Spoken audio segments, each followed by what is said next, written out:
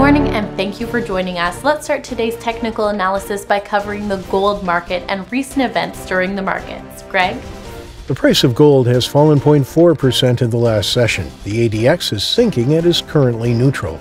The euro-dollar pair has fallen 0.4% in the last session. The CCI has gradually receded into the neutral zone. The sterling-dollar pair has remained as is in the last session. The MACD plunged into the negative area.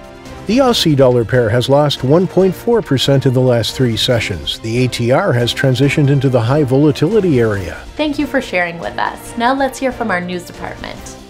The S&P 500 index may struggle with a consolidation in view of several headwinds. The U.S. presidential election may cool risk appetite and spook volatility. Cambridge University's third crypto study records 101 million cryptocurrency users worldwide.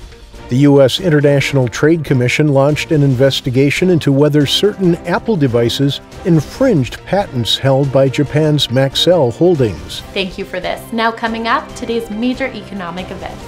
The UK mortgage approvals will be released at 6:30 GMT, the Eurozone's business climate at 700 GMT, the Eurozone's consumer confidence at 700 GMT, the U.S. wholesale inventories at 10:30 GMT, the U.S. Redbook at 10:55 GMT, and the Japanese industrial production at 21:50 GMT.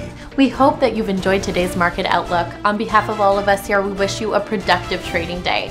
Be sure to log in tomorrow morning for the latest news and events from the financial market.